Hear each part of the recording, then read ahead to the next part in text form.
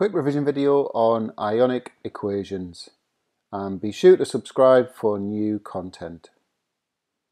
Okay, so we'll start with the essentials. Ionic equations only include species involved in a chemical reaction. In other words, only the things that are changed. Soluble ionic compounds and strong acids and bases are shown as their constituent ions, and they are indicated in the equation by the AQ state symbol. Insoluble ionic compounds and covalent compounds shown as their chemical formulae, and they are indicated by the solid, gas or liquid state symbols in the chemical equation.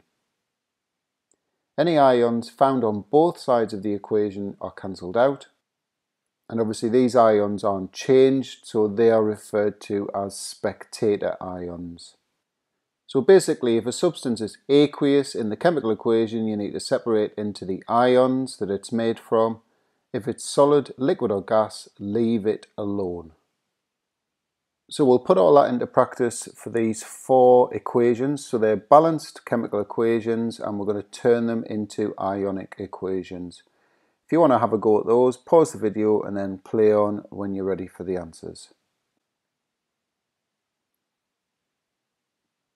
Okay, so the first one, focusing in on the state symbols, you can see we've got solid there, so that stays as it is.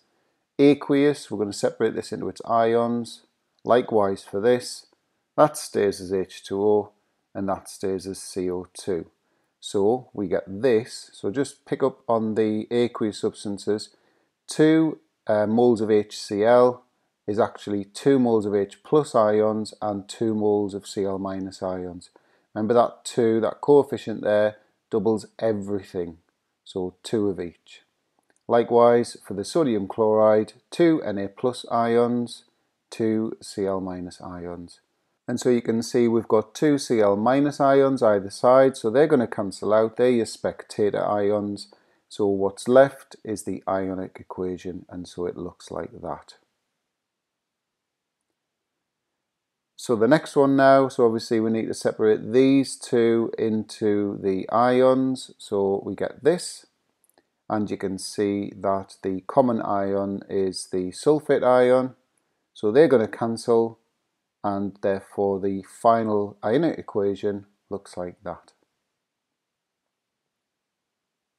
So the third one now, you can see we've got 3 aqueous substances, so they're all going to have to go into ions. Remember, this 2 means 2 moles of the sodium ion and 2 moles of the chloride ion.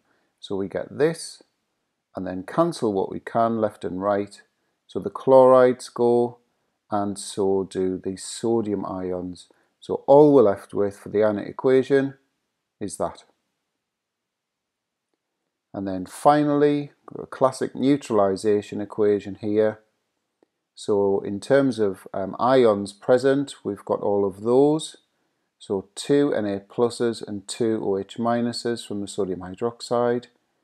2 H pluses because it's H2.